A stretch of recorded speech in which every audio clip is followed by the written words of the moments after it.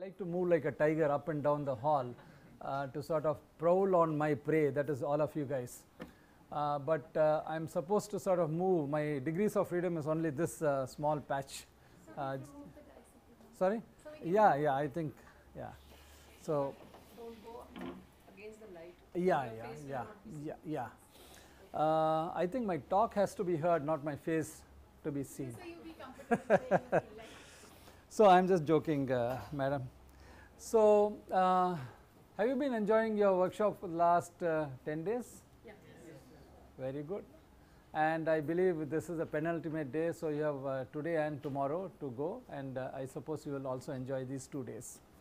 When I was asked to give this talk by the people here, I of course chose it, not that I am a specialist on plant genetic resources, but I should tell you I started my career working on plant genetic resources and being a disciple of all these guys like Harlan and Vavilov and all those stuff, all those guys hanging from the wall these days. And it so happened that I was anyway going to be in Delhi today and tomorrow. I accepted the offer. But more than that, I think I thought of taking up this offer to talk to introduce you, for those who may not yet know, this sort of concept of what I call as ecological niche modeling or ecological niche concept, the concept of ecological niche and how does it bear on the management or utilization of plant genetic resources. So, are you with me on that one? Now, how many of you are already aware of the concept of ecological niche as applied in plant breeding or as applied in let us say literature in plant genetic resource management in this group? One of where you are from? I am from BHU. Please sit down. From BHU? Yes. Okay, good.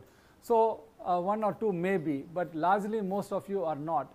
But I thought it is very important to now impress upon you how and from where I am now trying to come to introduce this concept, and at the fag end of my talk, hopefully you will see how this concept of ecological niche might bear, actually might have an overbearing influence or impact on how we view the plant genetic resources, be it for conservation, be it for management, be it for utilization. Okay. With these few words, let me take you across my talk, and hopefully if you have any questions, I do not know if questions are permitted during the course of the talk, you just raise your hand, let us be as informal as we can, and so we can have an interactive session. So, do not wait till the end of my talk to ask your questions. So, I am going to flash a few slides. For example, this is a slide of what is this animal? Someone told correctly? Yeah, very close to koala, red panda. Okay.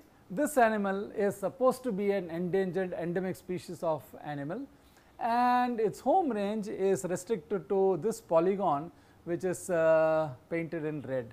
So, you do not find this animal anywhere in the globe, in the face of the planet, except for this small patch of land what you see mostly in South China. Okay. Next, if you go to this, what is this one? King cobra. King cobra. The home range of king cobra, when I say home range, the natural distribution range of this species of snake is restricted to this part of South Asia and Southeast Asia, the Indo-Malayan region. And incidentally, just to tell you, if you now go back to literature on king cobra, you will find that if you ask this question, which is the world capital of king cobra, the world capital of king cobra happens to be a small place in the western coast or western Ghats of India, a place called Agumbe in the state of Karnataka. That is the richest place of or habitat, if I have to use the word, of king cobra. Okay. One more, just to now give you an example of a plant, since we are talking about plant genetic resources. Here you have a tree called Acer macrophyllum, does not matter which species of this tree is, but all that I want to draw your attention to is that if you look at the habitat distribution of Acer macrophyllum in the entire planet, you will find that it is restricted to a very small patch of land all along the west coast of North America, Canada, United States, and a little bit going into Central America. You will not find the species in the nativity. I mean, it is a different matter that pick up this plant and put it in Kew Botanical Garden or the National Botanical Garden in Calcutta and all that. I am talking about the native distribution of the species. This is only stuck to that small patch of land. Now, I am not going to give you more example. You can now take many examples, dime a dozen example, and you will find that for every one of the species of plant that you care to now examine, you will find that every species of plant on earth, be it animal, be it plant, is sort of locked up in a small part of our planet. The two questions that engages me as an ecologist is, and an evolutionary biologist is, what shapes species distribution in space? Have you ever asked why are species distributed the way they are? Why is that the king cobras are distributed only in this part of the world and not anywhere else? Why is it that the red panda is available only here and nowhere else, and so on and so forth? These two questions seem to be a very, very important, very, very fundamental question if one has to talk about the spatial distribution and what have been the drivers of the spatial distribution of species, or for the matter for plant or animal, does not matter really. For me at the moment, it does not really matter whether we are talking about plant or animal as a species. Do we have any suggestions here? What shapes the distribution of species on the geographical surface of our planet? Maybe they have evolved this native pattern. Maybe? How they have evolved that help. How they have evolved. Any other prompt? It is the it is the ecological niche. Very good. I am coming to that exactly. Anything else? Any other sort of answer for that question? Now imagine a situation when the planet was a clean slate. Now you did not have these species at all. These species evolved, as I mentioned. Now we could have two sort of scenario. One, on one fine Sunday, God came and put all of this here, here, here and said, be here. Right? King cobra means Southeast Asia and South Asia. Acer macrophyllum means west coast of California or west coast of North America, and red panda means South China, and that is it. And then these species had to evolve, strategize, and then adapt to those habitat. The other gentleman mentioned that they are the ecological niche of these. Who determined that the South Asia and Southeast Asian region is the ecological or would be the ecological niche of a king cobra? Okay. So we do not know a large slice of history of how species came to occupy different parts of the world. Now we are only taking our history of discussion. After that slice, we really, it is a black box for us, just as we now talk about the evolution of our own solar system, either a steady state or a big bang sort of a startup. We do not know anything before that what happened. We are only talking about all events after the big bang. Similar is the case here. So there are many sort of people who have been involved in discussing this pivotal question, but I would like to introduce you to this morning to this guy, a British zoologist called Hutchinson, who first popularized this concept of what he called as an ecological niche. And as he told, an ecological niche, he mentioned, is the key determinant that now drives or shapes the distribution of any species that you find on earth. And what is that ecological niche? I will come to in a little while. And in his definition, which he gave sometime in 1950s thereabouts, he defined ecological niche as an abstract quantity which, according to him, is a hypervolume of n dimension that in some way summarizes all the requirements of a species whether it be temperature or rainfall or edaphic factors, you know, all that you name, whatever a species wants to now live, you can put that into a high n dimensional hyper volume. That is an abstract commodity, but so be it. That is the ecological niche of a species in which the species will thrive. If you pull out one or two of the variables, the species is going to be in a state of disequilibrium, and so the species will not survive.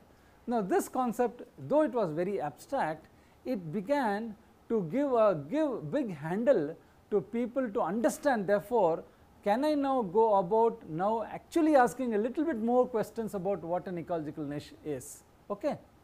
Are you with me on this one? So, Hutchinson coined the word ecological niche not for the first time, but he popularizes this word in terms of its reference, that is the key determinant that determines the spatial distribution of species on earth.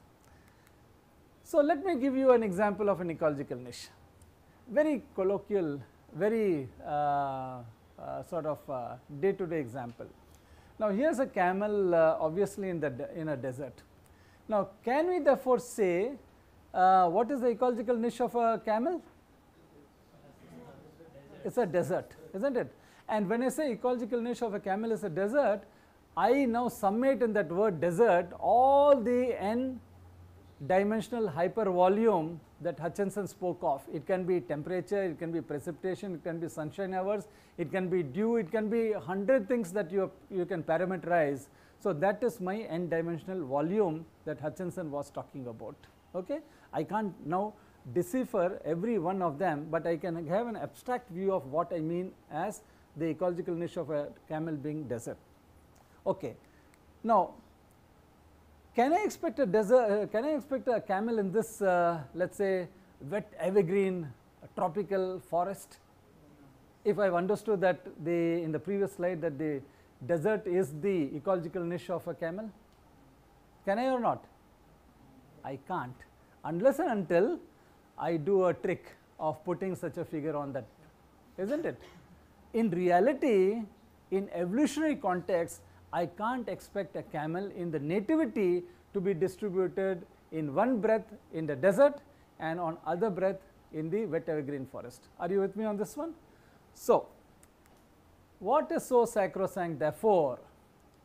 What I am saying is, what is so sacrosanct about an ecological niche that species are bound to it, and if you now dislodge that species from that, the species are sort of going to be in a state of disequilibrium. This is a question we are now trying to answer or address here. Now, let me take you through again an abstract representation. When I talk about ecological niche, really again, because we can't feel it, we can't hold it, we can't measure it, we can't touch it, we have to talk of it in some sort of abstract sort of dimensions. Here I have a 3-dimensional figure. It's like a kerchief. I hope my kerchief is clean. What you can do is you can take your kerchief and you can sort of pick it up from one end and then sort of ruffle it up, and what you find is the kerchief occupies a 3-dimensional space on my table, right? It has a length, it has a breadth, and it has a height. Now, let us call this as the ecological niche terrain of any species, or that is available for any species to occupy. Okay. Now, if you see in the kerchief and in the figure, you have in this sort of undulating surface, which is a patch of, let us say, earth, there is a trough here, a trough here, a trough here, and there are some crests here, which are the high points of my landscape. This is just a physical representation now. Okay. Now, let us switch gear from this ecological terrain to something which is more functionally important for you and me, or functionally important for an organism. What is important for an organism? The important thing for any organism in the surface is to gain fitness. When I talk about fitness, I am talking about a quantity not the gym fitness, I am talking about a quantity that is the Darwinian fitness. So, every organism would like to maximize its Darwinian fitness, and let us say that those fitness maxima are represented by those hilltops, okay, for any given species, and these troughs are the low minima for any species to occupy. And for example, if any species were to be found here, that species is compelled. What is the compulsion? That species will be compelled, if it has to survive and gain fitness, to travel up this path and occupy these sort of hilltops. Hilltops is only metaphorical, it is not the physical hilltops, it is the abstract landscape hilltops or the crest which maximize the adaptive landscape or fitness of those organisms. So, they will be driven to occupy those sort of crests or hilltops or peaks, if you were to. Is that okay? Now, you look at, let me put 3 organisms, 3 species, and God put them there at time 0, okay? And these species now decided to move around, jostle around in this planet Earth to occupy a space that will maximize their adaptive landscape or that will maximize their fitness landscape.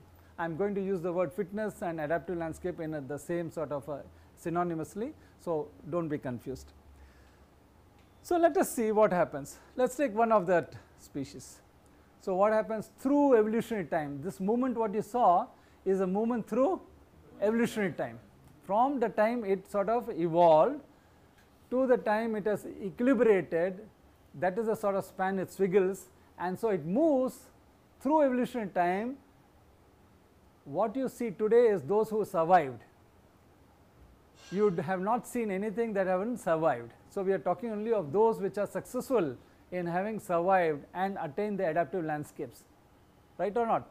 So, all those who haven't lived to see the light of today, of course, we can't speak about them. So, this guy has moved through the swiggle to the stop and has occupied one of the adaptive landscapes that maximizes the fitness of this organism at that particular point. Same is true with another species that goes up and occupies that peak. Same is true with probably the other species, and lo and behold, all the 3 species now have occupied the top of their respective, whatever the respective, we are talking again in very, very abstract language, the respective adaptive landscape that maximizes their fitnesses. So, in short, species fitness would be maximum in its ecological niche than outside of it. So, those hilltops that the 3 organisms occupied could be called as the ecological niche of that species, because it is at that point of space those species were able to maximize their Darwinian fitness. So, now the answer to the question that you now sort of asked was ecological niche. I can now define an ecological niche in again an abstract language is that subset of all niches available on the world that is able to maximize the fitness, Darwinian fitness of the species concerned. And so, for every one of the species living on earth, be it bacteria, be it fungi, be it plant, be it animal, there is an ecological niche out there that the species have found, adapted, evolved, and sort of got a comfort seat in that place. Any shake up, any disequilibrium there is going to realign them and find themselves a new adaptive landscape that will be different from one that was earlier. So, it is very, very, very dynamic, it is not static. What was the fitness landscape 2, 3, 4 million years ago for Acer macrophyllum is probably not the same today, because between the 2 and 3 million years ago that has elapsed, there have been lots of changes in the biophysical parameters that have made the species readjust, and therefore realign its space occupation in the entire planet. Okay. So, the summary take home from this is camels would have a higher Darwinian fitness in deserts than in an evergreen forest, and so rightfully whether the camel is in Thar desert or Sahara desert or Negev desert, they will probably have fitnesses at the maximum compared to if they were in Amazonian rainforest or equatorial rainforest of Africa or the Indo-Malayan rainforest of Sumatra. Are you with me on that? Okay. Any questions so far? The physical changes might be happen while evolution, right? Physical means? Changes means they have adapted, like physical changes also be there. While Phenotypic you mean? Yes. Phenotypic changes. Yes. There could be phenotypic changes or that is sort of provoked to defend themselves or do something, for example spines and this and that, if you are referring to that. Yeah, surely enough, surely enough. Okay. So, now again all this I am talking in abstract language still, I have not still come to empirical data yet. Now what happens, a matter of fact speaking, if a species decides or if you decide to move that species from its ecological niche away. So, I will plot this one here. This is a two-dimensional graph. X axis is the distance, or not just physical distance, is the abstract distance, the n-dimensional hypervolume distance. I move away from its chosen ecological niche parameter, far away. If it moves far away, that means it is so different from the ecological niche of that species. And as a function of that moving away, I am now measuring what the fitness of the species would be. You follow what I am saying? This is a thought experiment I am now performing here. So, what is your expectation? Let us say I take camel as an example. The Darwinian fitness of camel is maximum where? In the biophysical parameters of the desert, isn't it? Now I move conditions that are very different from the desert all the way to wet evergreen forest. So what will be the fitness of the camel here, here, here, here as a function of, so it will decrease. So that is no brainer. Now that you have understood, it will decrease. The fecundity, the lifetime reproductive success, which is a measure of Fisherian fitness, will now decrease as you move away from the adapted, evolved ecological niche of an organism, in this case the camel. Now, this picturization so far is so simple that sometimes you can actually make a prediction that fitness of any species of plant or animal would be highest at the foci of the species ecological niche, the camel, and would decrease when you move away from it. This has a bearing, please remember this is a bearing, all of you are agriculture students and we are in some way people who have husbanded crops, isn't it? We are in the business of domesticating crops, we are in the business of growing crops out of their home ranges, out of their nativity. You have taken citrus from somewhere, you have taken potato from somewhere, you have taken sugarcane from somewhere, you have taken rice and wheat and maize and so on and so forth from all and sundry. Now you are trying to maximize the fecundity of those in your domesticated environments. It has a bearing simply because what has happened, you have pulled out those species from their nativity, which is here, and probably pulled them out of their comfort zone, and what would you expect? You would expect a decline in the fitness because of this and only this sort of a relationship. So sometimes fitness used to increase, so how it occurs? Like Parthenium is a native of USA, but there it's as a ornamental plant. Their population is very low, but when it comes to Indian climatic condition, Yes. it is very vigorous. Yes. Anywhere we can see. So Yes. what is this condition? Can you just keep your question for another 10 minutes and remind me? I'll answer that question. I don't have a slide on that. I have it in some other PowerPoint, but I'll give you a similar example. Okay. Okay. Now, if this abstraction is as simple as it, when I and my group was working on this abstraction, we found that the statement is so simple, but surprisingly there were no evaluation of that prediction. What is that evaluation of the prediction? That actually you can now see a decline in the fitness as you move the species away from its ecological niche. And we found at that time, this was about 10 years back or 8 years back, that difficulty was because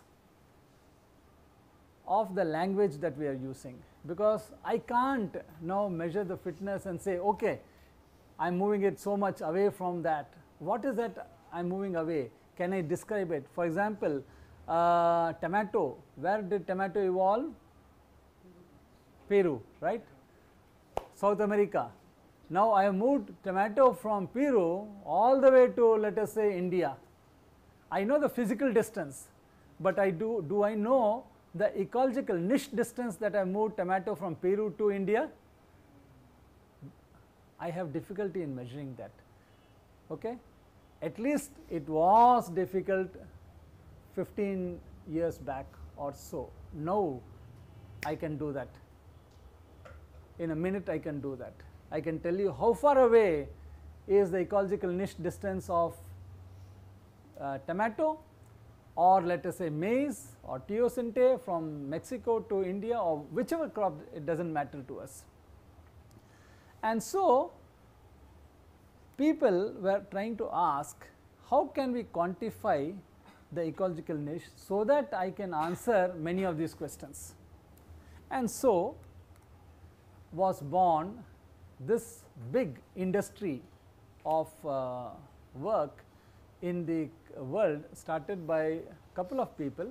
One of them is a guy called Townsend Peterson from Kansas State University, who built up a large number of conceptual model called ecological niche models.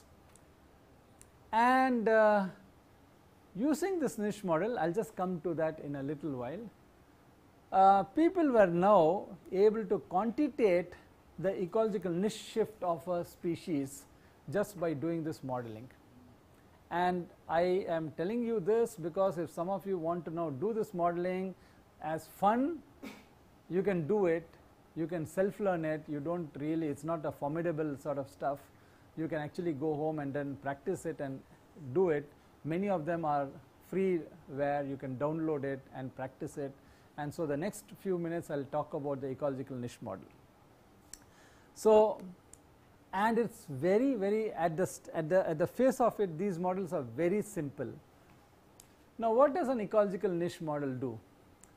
Now first of all, let me backtrack and tell you something about the ecological niche.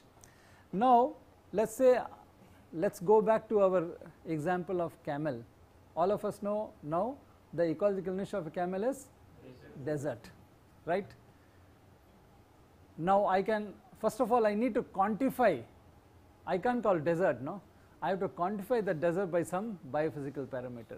What are those biophysical parameters that are easily caught by your measurements, parameterized?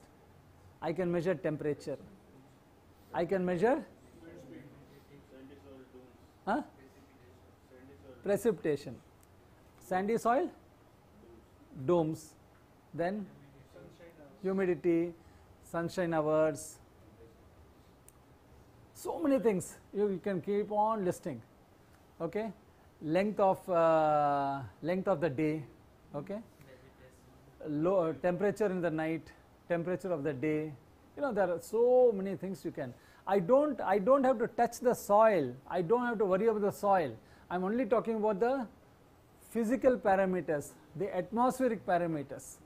I can now enumerate a number of them in a multivariate context.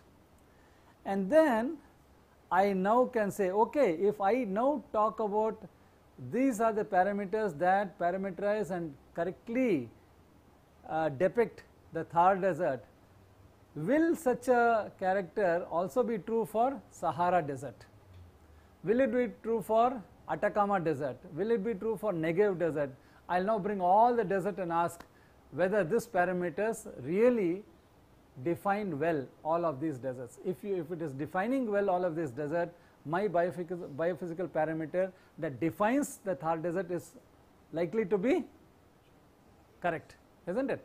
So, if I can do that and show that, look, I do not need to know where I am blind to the map, world map, I only know that these biophysical parameters define a Thar desert, I can, if I have the data, invoke into the computer and ask where else on the face of earth are such biophysical parameters available.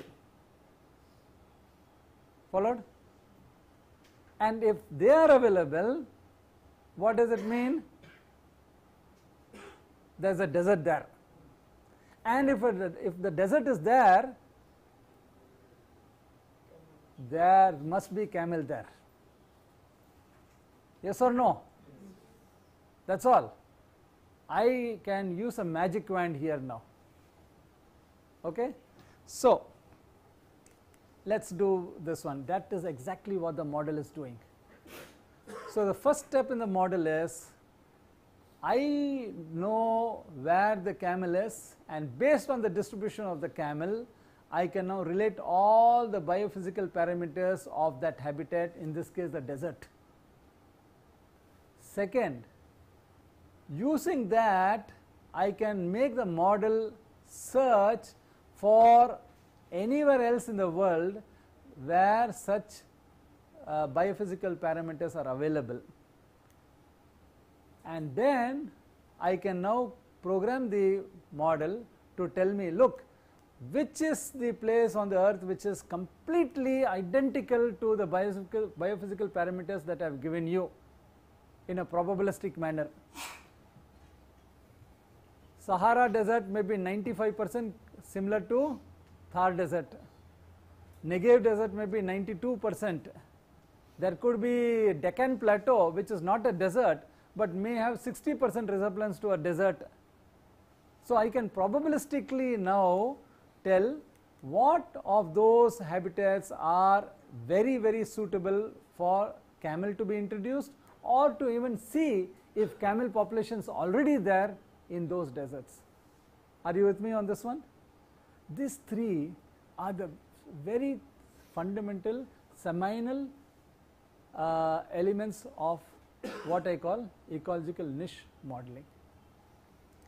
So, there are different families of model. Again, I will not go into the details of them. One is called genetic algorithm rule set prediction model.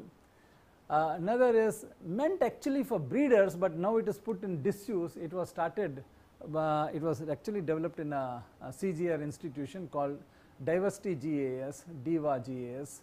There is GeoMode, but people today, like our group, use a model called MaxEnt. It is called maximum entropy model, which is also freeware. You can now look at it, you can download if you want to now explore it a little bit more, and you can do wonders with this maximum entropy model. Now, what basically all of them do, you now take your species of interest, in this case camel or whatever, you have lot of records of the distribution data, then through the bioclimate layers that these program already have. When I say already have, for the entire world at a resolution of 10 kilometer by 10 kilometer, sometimes at 100 kilometer by 100 kilometer, depending on what is the sort of layers you are working on, you have for every part of the world data on temperature, precipitation, solar radiation, snow cover, frost-free days, name it. there are 19 odd variables you can use for your predicting the potential niche of camel and the probabilistic suitability of the habitat for camel anywhere in the world, all this within one working day with a reasonable computer time, reasonable power of the computer and number crunching. That's the power of this modeling. Okay. Now let me give you 2-3 examples before I go to the next small inroad into my talk. Now this model became very sort of famous, the ecological niche model, sometime in the last decade, when there was a lot of I would say fear about the outbreak of SARS virus. Some of you may have heard of the SARS virus.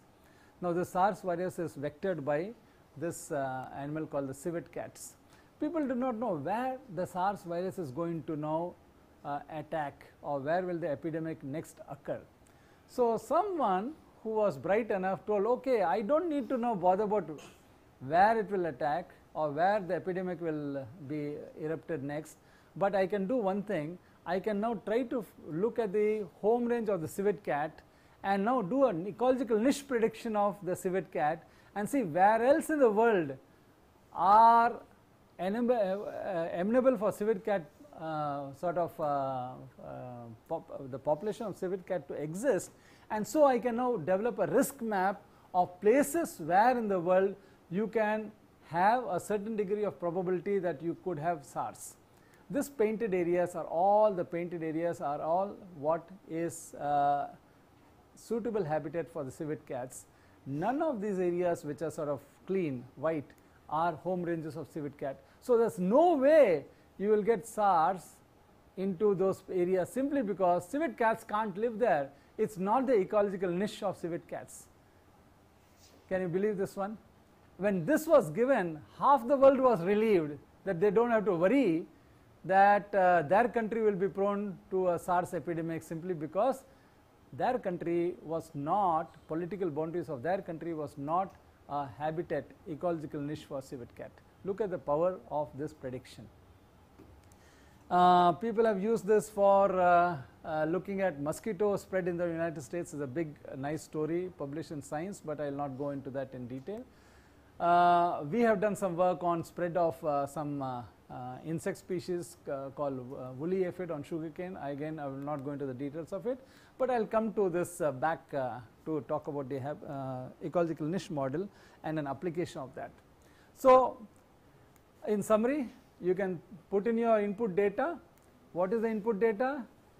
It's a random collection of data of the geo coordinates of occurrence of the species that you find for any species that you are interested in into the program, and it will throw you out in a beautiful map, pictured, colored, whose legend is given here. The red polygons that you see in the map are the sites of extremely high suitability, that is the ecological niche parameters of these are very, very suitable. In this case, if it is some plant, that plant is supposed to be doing extremely well in this red patches, less so in this orange, and so on and so forth. And this gray areas, this area is totally unsuitable for the species concerned, whatever the species might be. And from there on, you can now do your derivatization, you can do your experiments, you can do whatever planning and whatever questions that you have that might engage you in through the application of niche modeling. Okay, so let me now talk to you for 5-10 minutes on one paper that we published some years ago, and this I believe is the first paper in actually predicting, providing a test of the prediction whether or not we can predict the adaptive landscape of a species using niche modeling tool related to the fitness. When I say ecological niche model, the ecological niche model of the species, if I now say it should now be shown that that ecological niche maximizes the fitness of that species there. If you move it away, the fitness declines. That's all. So this was done in a species of tree called Myristica mulbarica in the Western Ghats by a master student of my lab, Shiva Prakash, and so that's a tree. Now remember, no one planted this tree there. This is its native distribution, just like the python is distributed somewhere or the king cobra is distributed somewhere. This is distributed in some part of Western Ghats. So I am taking you through 3 steps or 4 steps of this entire model construction and also the output, just for you to sort of relate of how you actually do this. The first thing, of course, in any of the ecological niche model building is that you need to know the distribution data, the native distribution data of the species that you are working with, in this case Myristica. So all this, each one of the dots that you see is a geo-coordinated dot indicating the occurrence of the species that Shiv Prakash and his colleagues sort of surveyed in the entire length of Western Ghats. This is about 1300 to 1500 kilometer long stretch. What I want to tell you is, the absence of this species here, the absence of dots here does not mean that the species is not present, but what they did was go around randomly and picked up, if they found trees here, they clicked their GPS and you got these dots, clicked and so on and so forth. So this is the input data that you get over the entire Western Ghat that they have travelled in. Now I will ask a question. What is the ecological niche of this species? From this data, can you now tell what is the ecological niche of the species? Remember, we are talking of one species, Myristica malbarica, and this fellow has now looked at the species distribution in the Western Ghats, and now I am asking this question. So what is the ecological niche of Myristica malbarica? Huh? So one can tell about the western coast of western belt of India or Western Ghats of India. That is at a one gross scale. Yes, you are right. Correct?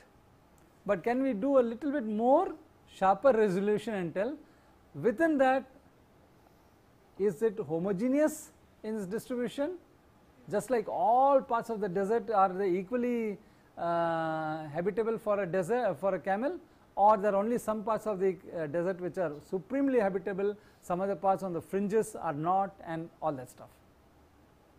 So we now look at, therefore, the modeling, where we now take the data points, these data points what you have got, the sampling locations, we now take the data points from here and we bring back all the biophysical parameters, not physically, from the bioclimate data that is already available for 40, 50 years in this program. For 50 years, the bioclimate data is available for 10 by 10, 10 by 10, for not just area, this area, for rest of the world.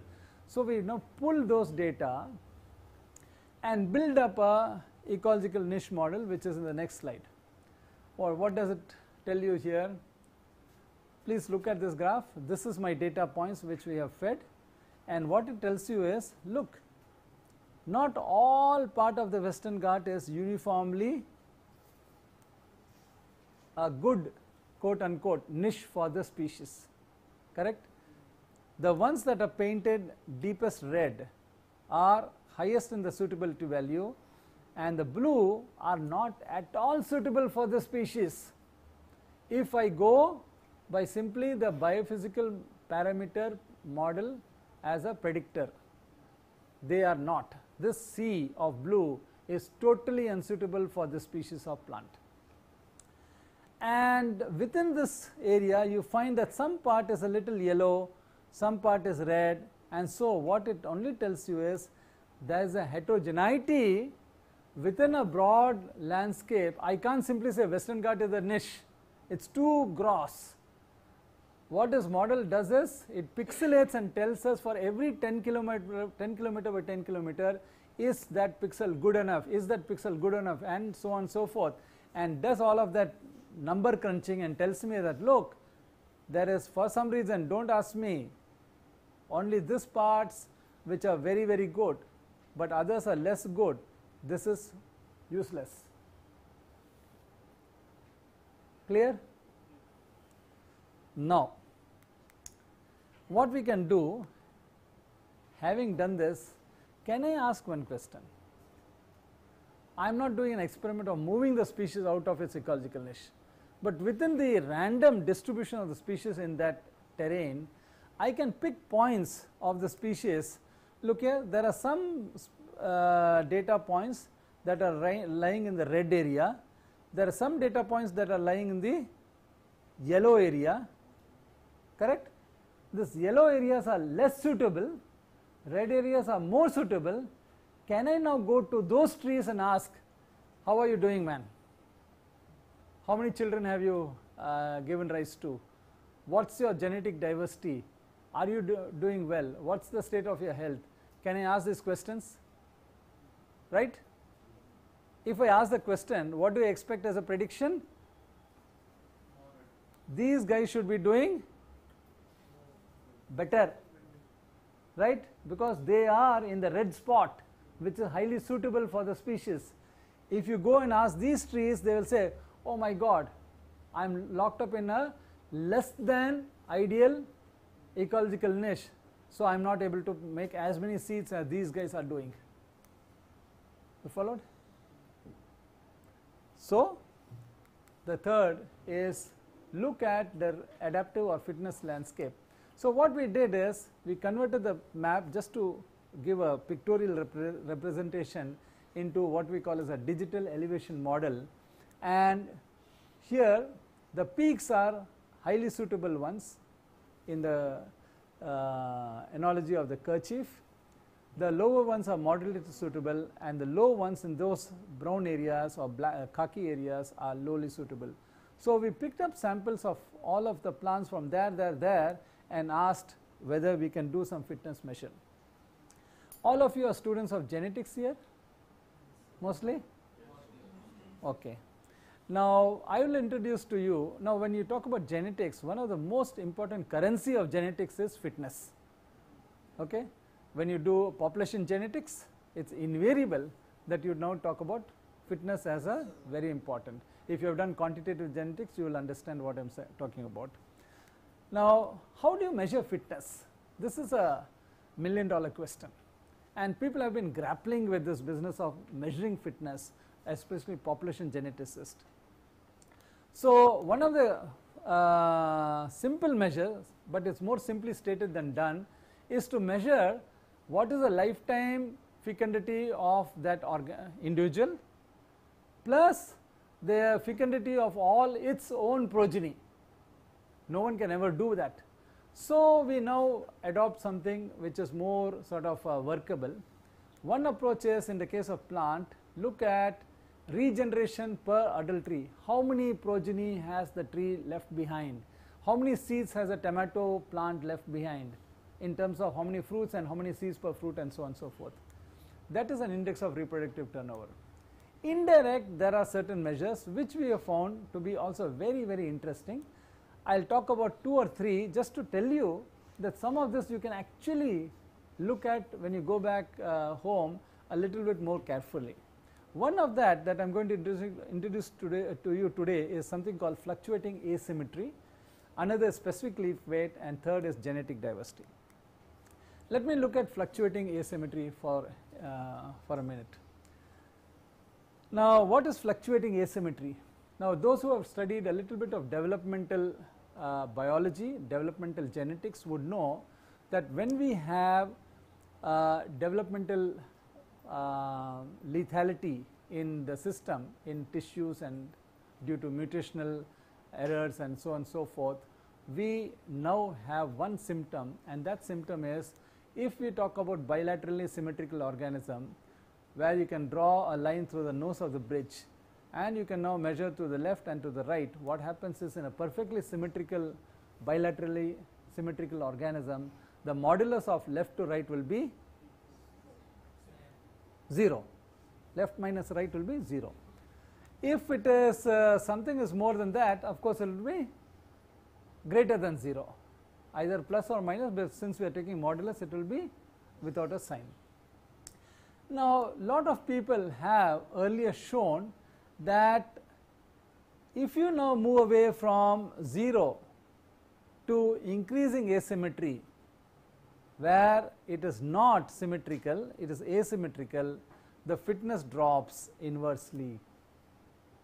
So, you can go back and measure what is your fluctuating asymmetry between the nose of your bridge to the left and right. If you are symmetrical, you are very, very fit.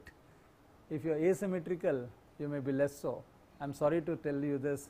I know I have disturbed you. I am sure many of you will go back home and do that. But this is with human subject, and a guy who popularized this is Andrew Moller, a Swedish guy. He became very popular in the 70s about this business of fluctuating asymmetry. If you look at advances in genetics, annual review of genetics, a flood of papers in that area by this guy. But to talk about less exciting thing, you can put over Mona Lisa a sunflower leaf and do the same thing. And from the midrib, at a certain latitude, you can now measure what is the left modulus and right, and then do all of that, and you will find that what is true for Mona Lisa is also true for a sunflower leaf. And this is a very, very simple way of now showing whether a plant that you have in front of you is actually good at health or not, or there is something troubling it. And one of the troubling thing would be a stressor like abiotic, biotic, or a ecological niche that is less than desirable for that species. Okay.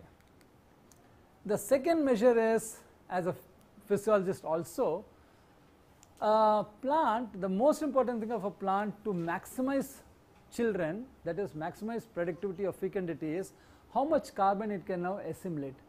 That is dependent upon how thick the leaf is for a given surface area. So, that is called specific leaf weight. How much weight is subtended per square millimeter of the leaf. If you have more weight, that is, there is lots of mesophyll, you have lots of chloroplasts making lots of carbon, you have a higher sort of leaf assimilatory ability, and so in a niche that is highly suitable, you will have a high specific leaf weight.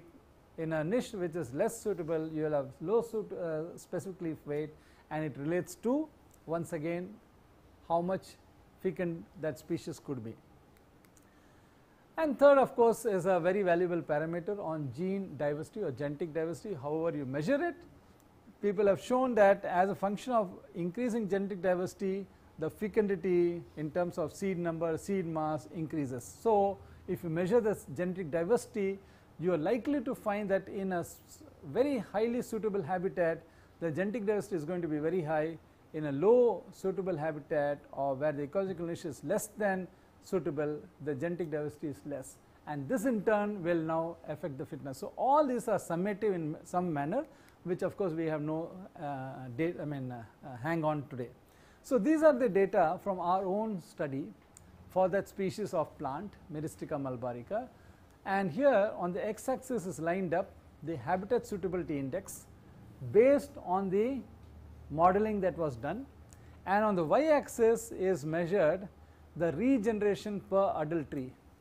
Just it is enough to mention here that, look at it, within the range of the distribution of the species in the Western Ghats, what we have been able to demonstrate is that trees of Myristica that are located in highly suitable habitat had a higher regeneration on an average compared to those which had which were in a low or poorly suitable habitat, which had very low regeneration. This is just one very, very, I would say, dramatic results to show that if you just move them even a little bit away from where they are supposed to be, you now compromise, the species compromises on its fecundity. I'll skip this one, but if you look at the fluctuating asymmetry, blue are the individuals coming from highly suitable habitat from the modeling experiment. Poor is the red is a poor. What you find is, when you now look at the populations from the individuals from the highly suitable habitat, on an average their fluctuating asymmetry is lesser than compared to those coming from poor. So, for some reason, maybe there is genetic lethality, maybe there is developmental recessive lethals accumulated in those plants, you have larger fluctuating asymmetry in trees that are in poorly suitable habitat compared to highly suitable habitat. And then if you look at genetic diversity measure, you find that on an average the plants or trees that are in highly suitable habitat in the Western Ghats have a high genetic diversity compared to those which are in poorly suitable habitat. Now this all puts a complete picture to suggest that and to show empirically for the first time that if you move away species from its ecological niche, you are going to suffer on the plant or on the organism a depreciation of the fecundity, as here mentioned by both direct and indirect measures of fitnesses. So summing up, ecological niche, what was in abstract notion told by Hutchinson in 1957, does reflect the adaptive landscape of species as we now claim in this study, and to that extent it appears that he was justified over 60 years back that the ecological niche of a species is key determinant of the distribution of species. So if you now have a species that is poorly performing, what will be the directional selection of that species individual? To move away from there to a place where it can maximize its fecundity, isn't it? So in nature this sort of a dynamic packing or dynamic readjustment of the space occupied by individuals all the time happen to see that I am in a place where I can become more fecund. Now I come to the last part of my talk, which is probably the most important in the context of what we are now talking. Just about 5 minutes I would like to sort of spend here, and this I would like to do with a interactive in an interactive manner. I am giving you here a picture which is a schematic, not my publication, our publication, but it could be as well the Myristica mulbarica picture, it could be this handkerchief taken in a photograph, where what you see in this picture is in a 3-dimensional space you have heterogeneity with respect to the terrain map, and just to reiterate, the red color in any such map indicates highly suitable, then lesser that is your yellow or orange, lesser so, and so on and so forth. The blue is unsuitable. So that is the sort of index of suitability. So what does this indicate? This indicates the niche terrain or fitness landscape of a plant. Let us say we are talking of a plant now. Agreed? Question number 1 that I want to ask you. Quiz. In which of this entire distribution space in terms of color themes will that species, whatever the plant that we have chosen, is expected to perform best in terms of fecundity? Red or blue? Red. Very good, you passed the examination. Second question, where do you think, and this is very important, where do you think the individuals of the species, whatever the species might be, whatever the plant might be, will be fighting for to occupy the space in this landscape? Red? Red. And then orange, and of course not in blue at all. So if I were to go, and then you don't know, but I have the map, if I sent all of you to this part of whatever part of the world it is, and asked you to measure, lay 10 feet by 10 feet or maybe whatever dimension, and asked you to now measure the density of the individuals of this tree species. 5 minutes can I take, Ira? 5 minutes? Okay. Or you tell me when I am done. Okay. So if you were to go and put a 10 feet by 10 feet plot, and then I ask you to now measure the density of the trees in that plot, and then come back home, and then I now sort of take the data from you. If I now put the densities in this entire area, where do you think the densities are going to be highest? Red. It's no brainer, right? You got it. Now all what you have told now tells me that look, that there is a intimate, it's entwined completely, that the ecological niche of a species now drives what should be the distribution of the species, what should be the density distribution of the species, what therefore would be the fecundity of the species. And remember, as I don't know, lots of students are geneticists here, you also know that a whole bunch of genetics is a function of number of mating individuals, isn't it?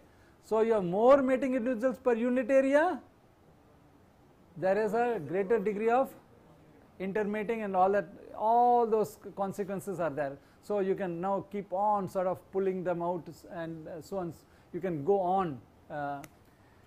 Now this is the start. Now I am going to ask you one question.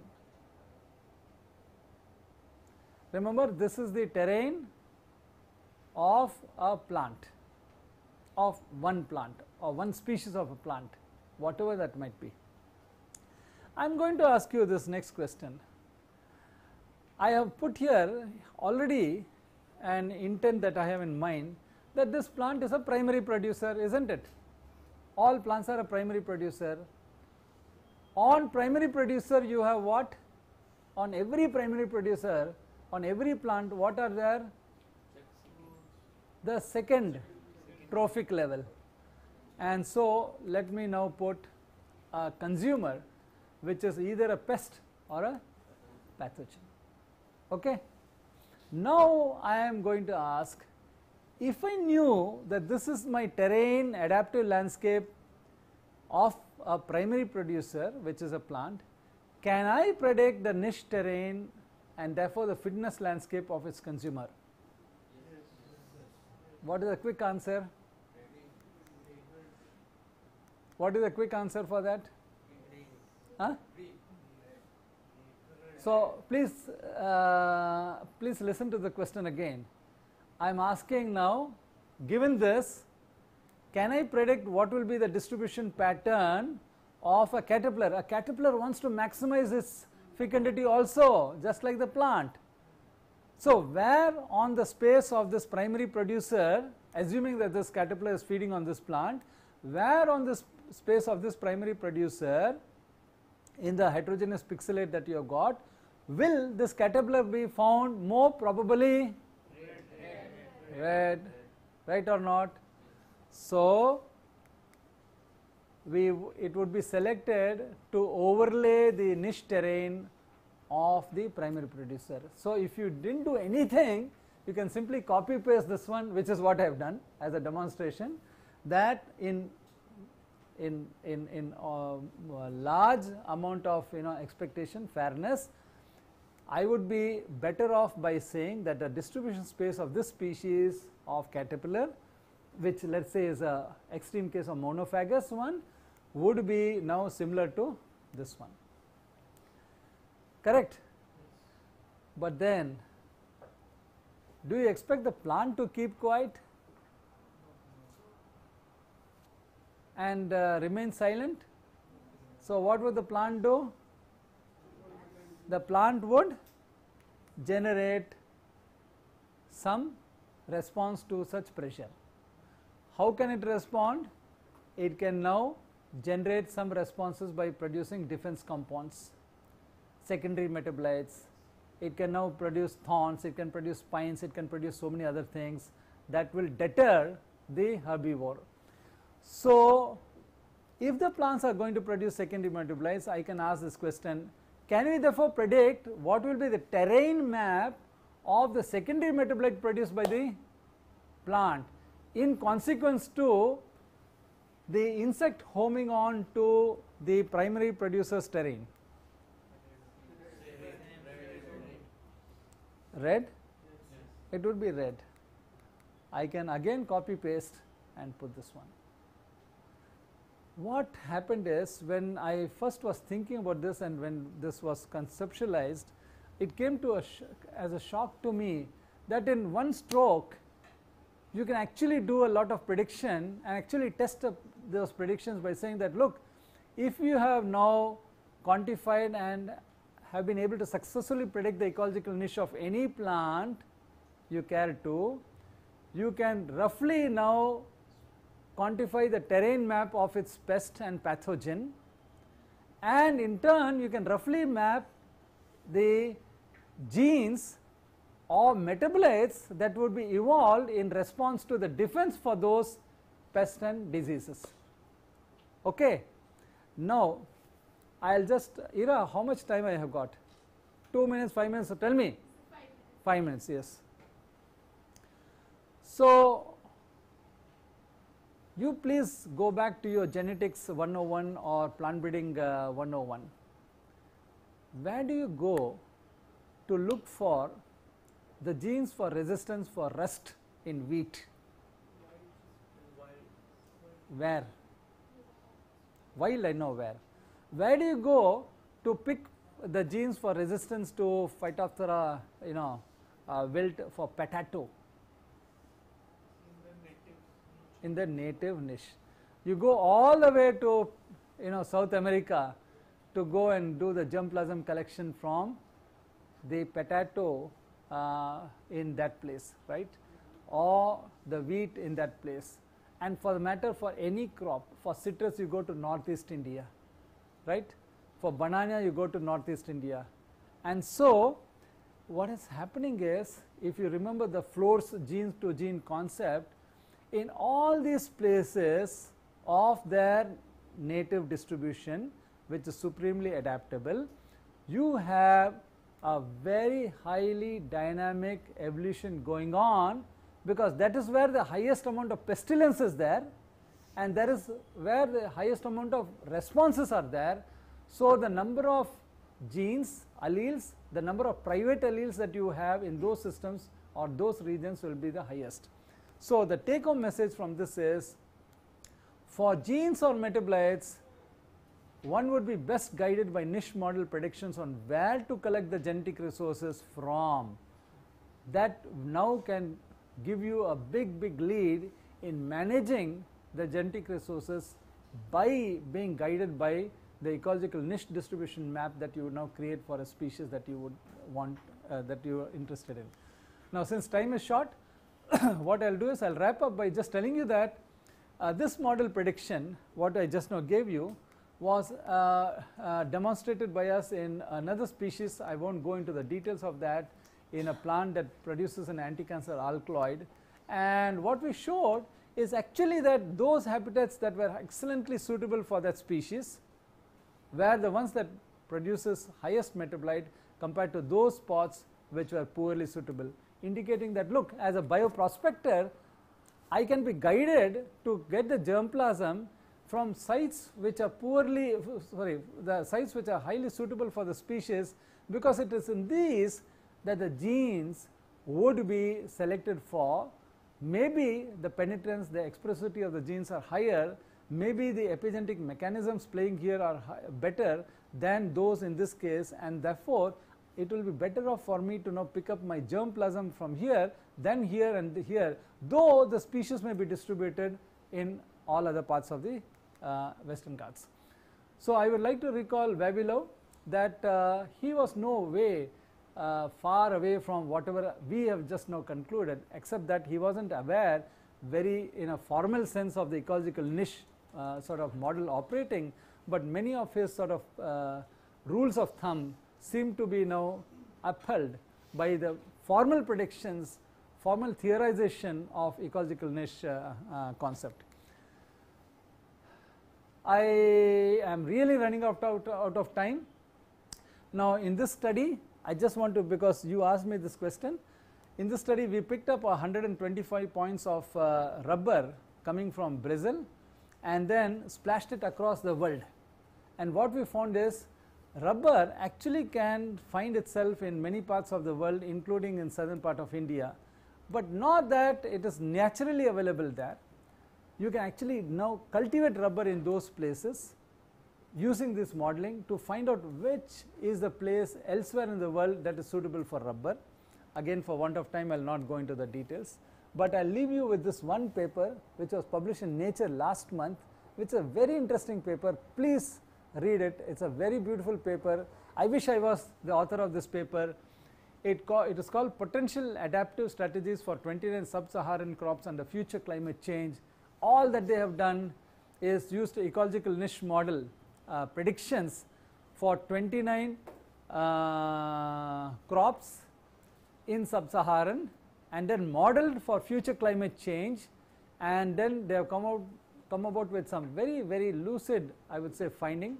So for crop geneticists, breeders, people who are interested in germplasm, I think it will be a very good sort of paper to read about that connects what I talked to you about.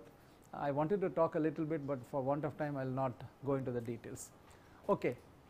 So summing up further, ecological niche of a species reflects the adaptive landscape of the species. It has interesting implications. 3 implications that I sort of am gleaming through the surface is mining genes and metabolites, which we are already doing in a lab, planning for conservation, I have not spoken, but we work on that, and for prospective management of genetic resources. Hopefully a little bit of that is rubbed on you. So I thank a number of my collaborators. Narayani is a modeler. She is with that guy whom I talked about, Townsend Peterson in Kansas. Ravikant is, was my PhD student, but now an conservation geneticist at A3 in Bangalore. Shiv Prakash was at Concordia, Montreal. Now he is back in Delhi working for Nature Conservancy. Dr. Ganesha is my long-time collaborator, doing a lot of mapping work, who has done a lot of work on digitization of Indian plant resources. Shiv Prakash, Raghavendra is a guy who did the last part, trying to sort of develop an empirical model for that alkaloid, and he happens to be one of our collaborators from ETH Zurich. And a lot of this work are funded by Department of Biotechnology and North-South Center. Thank you so much. I'm sorry for I'm sorry for a little bit of spill